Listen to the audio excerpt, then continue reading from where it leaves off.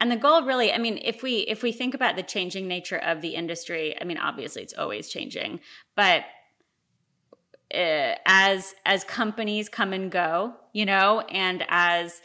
media outlets pivot and change, as streamers come onto the scene, and there's this constant shift, as